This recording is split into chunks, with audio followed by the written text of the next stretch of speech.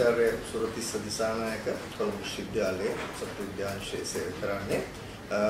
මේ වෙලාවේ මේ අපි අධ්‍යාපන අයිතීන් වෙනුවෙන් අපි කියන එකමුතුව යටතේ අපි මේ කතා කරන්න යන්නේ අපේ අනාගත පරම්පරාවට අපි මොන වගේ දෙයක්ද දායාද කරන්න ඕනේ කියන කාරණේ පිළිබඳව.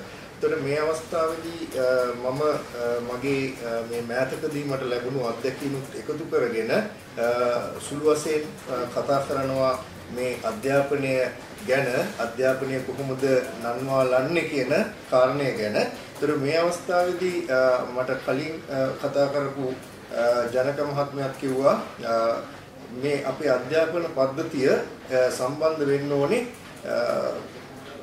මොන්ටිසෝරි අධ්‍යාපනයේ ඉඳලම එකතුවක් විදිහට කියලා. දැන් මේ වෙනකොට අපේ අධ්‍යාපන පද්ධතියේ මේ මොන්ටිසෝරි පද්ධතිය නැත්තම් පූර්ව පෙරපාසල් පද්ධතිය වෙනමම යන අංගයක් විදිහට තමයි අපිට දකින්න තියෙන්නේ.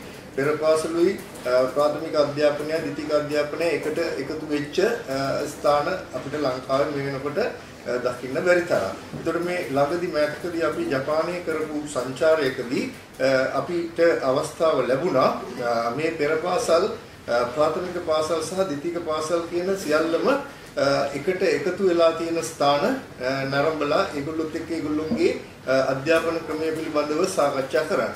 ඒකෙදී අපි ඇත්තටම දැක්ක විශේෂම දෙයක් තමයි වසර 1 ඉඳලා වසර 6 වෙනකන් ළමුන් ඉන්නේ එක ස්ථානයක. එතකොට මේ වසර 1 ඉන්න ළමයි ඒගොල්ලෝ ඩේ කෙයා කියලා නෙමෙයි කියන්නේ. ඒගොල්ලෝ අවුරුදු 0 ඉඳලා අවුරුදු 1 වෙනකන් ඉන්න ළමයි වෙනම එක පන්ති කාමරයක් තියෙනවා. ඒ පන්ති කාමරය තුර ඒ ළමයින්ම නිදි කරන එකක් අපි දැක්කෙම නැහැ. සාමාන්‍යයෙන් අපේ ඩේ කෙයා කියන සිස්ටම් එක ගත්තොත් ඒවැදී ලංකාවේ මේක ළමයින්ව නිදි කිරීමක් කරනවා ගොඩක් වෙලාවට පොඩි ළමයින්ව.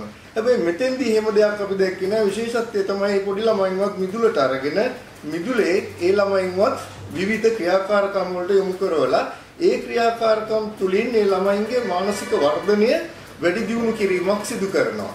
එතකොට මෙන්න මේ වගේ ක්‍රමවේදයක් අපි ඊටම අගය කරන්න ඕනේ. මොකද ඒ ක්‍රමවේදය මගින් අපිට පුළුවන් මේ වැඩිගෙන එන මනස වර්ධනය කරලා මේ ළමුන්ගේ නව නිපයුම් නැත්තම් ඒගොල්ලෝගේ හැකියාවන් ඉදිරියට වර්ධනය කිරීමේ ඒක ඉතාමත්ම හොඳට ඒ ජපානයේ පෙරපාසල් වල සිදු කරනවා. ඉතින් ඒ වගේ ක්‍රමවේදයක් මම හිතනවා ඉදිරියේදී අපේ රටට පත් වෙන වෘත්තිකයන් හා එකට ක්‍රියා කරන්න පුළුවන් වෘත්තිකයන්ගේ අදහස් උදහස් අරගෙන එකට ක්‍රියා කරන්න පුළුවන් නායකයෙක් අපිට ලැබුණොත් ඒ නායකයාත් එක්ක අපේ අදහස් උදහස් අපිට ඉදිරිපත් කරලා මේ වගේ අධ්‍යාපන පද්ධතිය ඉතා හොඳ වැඩි දියුණු තත්ත්වයකට අපිට රැගෙන යන්න පුළුවන් වෙයි කියලා අපි විශ්වාස කරනවා. ඒක නිසා අපි මේ වෙලාවේ ප්‍රකාශ කරනවා මේ වගේ නායකයෙක් අපිට ලැබෙනවා නම් අපි අපේ උපරිම සහයෝගය දීලා ඒ නායකයා හරහා රටේ සංවර්ධනයට උර දෙන්න අපි කැමැත්තෙන් ඉන්නවා කියන එක.